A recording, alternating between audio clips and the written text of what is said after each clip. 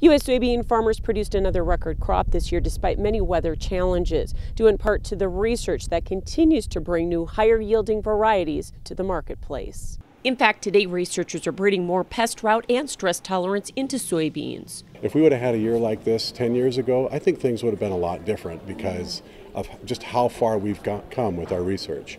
That includes advancements like molecular breeding. We're actually looking at the DNA of the plant itself and identifying different genes within the plant to understand just how it's going to perform. He says it takes time and millions of dollars to develop higher yielding products. It's going to be anywhere 5, 7, 9 years to bring a new variety to the market.